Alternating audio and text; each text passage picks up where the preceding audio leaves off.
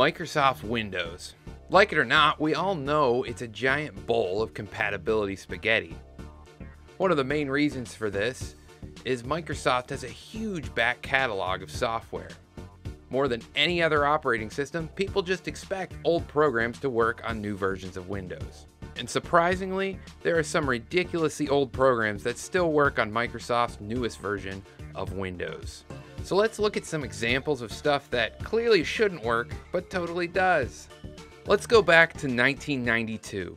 I was a drooling baby, and Microsoft at the time was chilling with their flagship OS, Windows 3.1. This year they released a follow-up to the original Microsoft Entertainment Pack, creatively entitled Microsoft Entertainment Pack 2. As many people remember, these packs were a collection of arcade and casual games. These were likely used to goof around at work back in the day before the internet.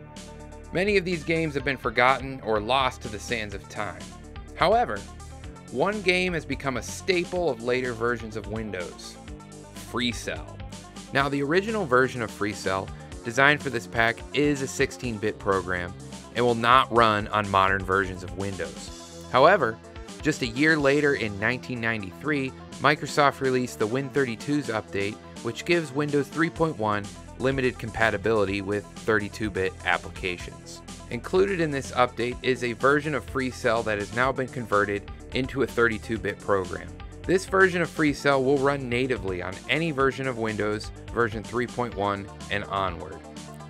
It will even correctly display the version of Windows you are running in the About dialog. Considering this program is almost 30 years old, this is pretty impressive. What else can we dig up from the past here?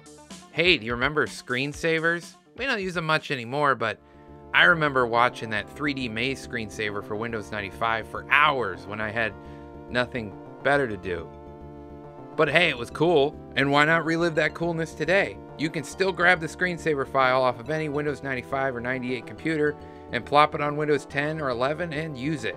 Just right click, hit the install button, and boom. Some of the textures are a bit mixed up, but impressively it works.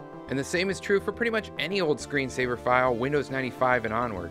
If you're on a 32-bit version of Windows 10, even old SCN screensavers from Windows 3.1 work. Look at that. You can even use Starfield in Windows 10. Who'd have thunk it? Hey, what about 32 and 64-bit versions of Windows? Well, older 16-bit programs still work on the 32-bit version of Windows 10 with the official NTVDM add-on.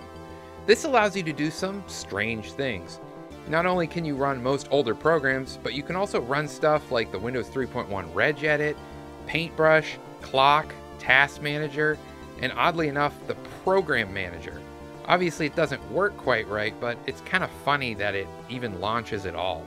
Worth noting as well, you can get these 16-bit programs and old screensavers working on 64-bit Windows with a little known app called WineVDM, which will give you a 16-bit compatibility layer. I did a video on this a while back, so check it out if it sounds neat. So hey, what about running new programs on older versions of Windows? This gets to be a bit hit or miss, obviously, but there are some exceptions. Most developers don't list support for versions of Windows older than Windows XP, but sometimes you get lucky. For instance, the latest version of the DAW program, Reaper, will run natively on Windows 95, 98, and Me. This is completely unlisted on the website, and you probably need at least 256 megabytes of RAM to make it work properly, but hey, she runs.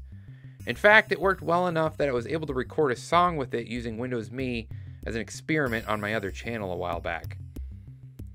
There are also some edge cases where you can run some unsupported programs on Windows 98 with the unofficial compatibility layer, Kernel EX. Not really a reason to do this other than satisfying some morbid curiosity, but hey, it's neat to have it there. Well, that just about sums this video up of me yammering on about Windows compatibility and whatnot. But what do you guys think? Let me know in the comments below what the oldest program for Windows that you are currently running is. I'd be interested to know. And if you like this video, I have many more like it and on the way. So give me a like and a sub, and hopefully I'll see you guys in the next one. See you later.